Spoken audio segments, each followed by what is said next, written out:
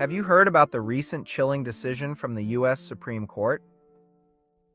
And what does it have to do with slavery? Do you understand how some will profit from this decision?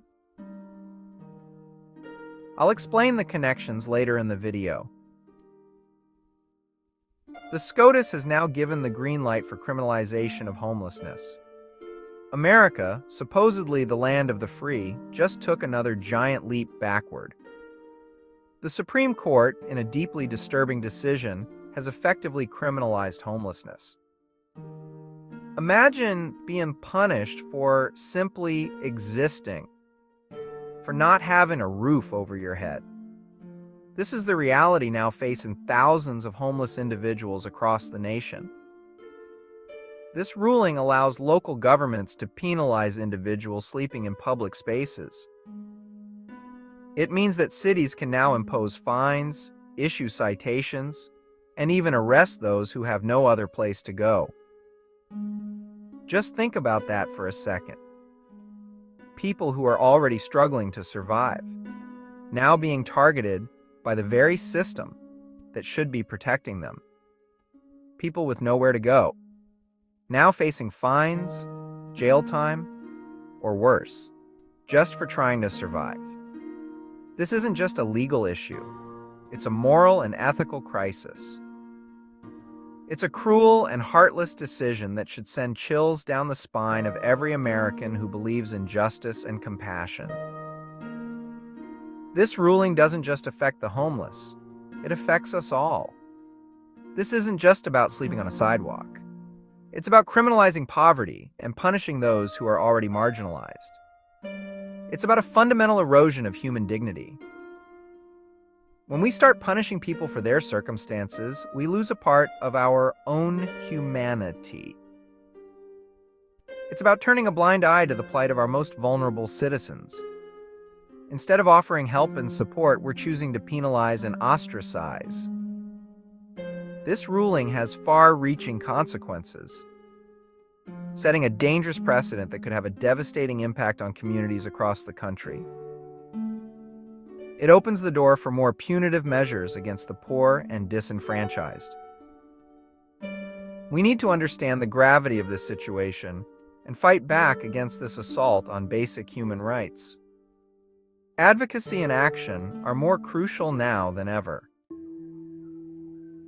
The crushing weight of the law, how this ruling impacts the most vulnerable. Let's be crystal clear. This ruling disproportionately affects the most vulnerable members of our society. We're talking about individuals struggling with poverty, mental illness, addiction, and disability. People who are already grappling with immense challenges now facing the added burden of potential criminal charges. How can we, as a nation, justify punishing people for circumstances beyond their control? It's inhumane, counterproductive, and morally reprehensible. Imagine being fined for sleeping on a park bench when you have no other option. Imagine the fear and despair of being arrested for simply trying to find a safe place to rest your head. This ruling creates a vicious cycle of poverty and incarceration, trapping individuals in a system designed to punish rather than rehabilitate.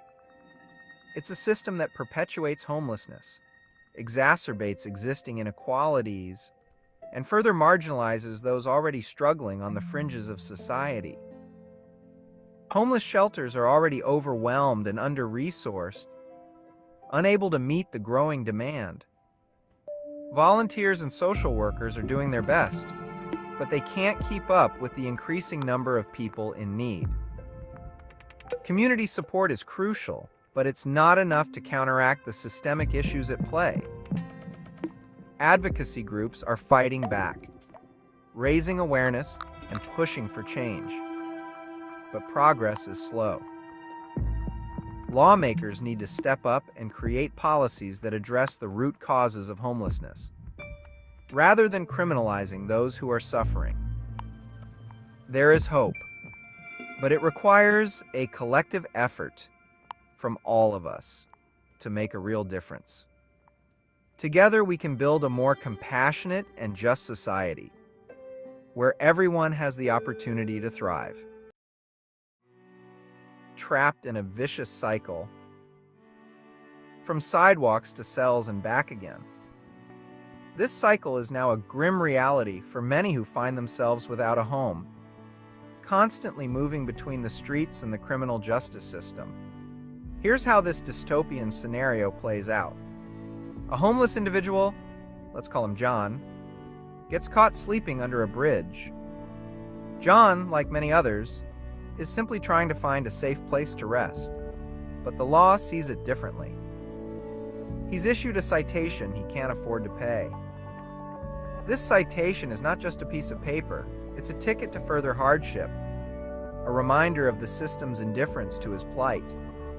He ends up in court, racking up more fines and fees.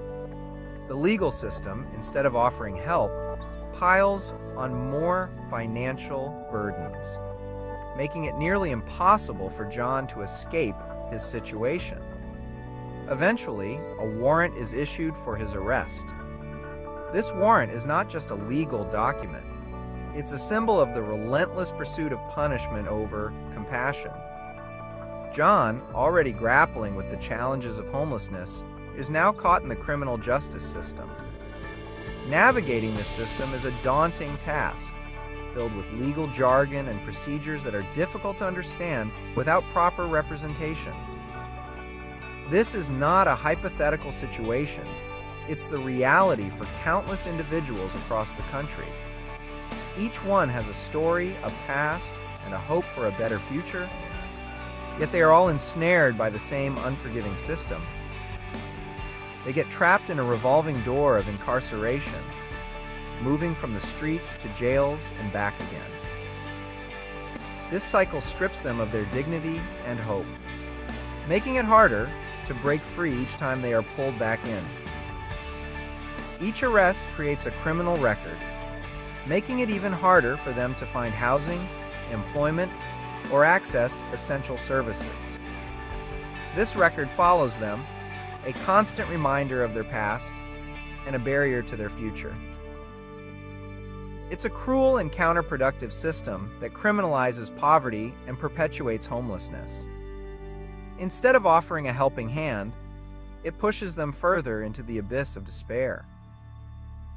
This stark contrast highlights the harsh reality of their daily lives, where basic survival is criminalized.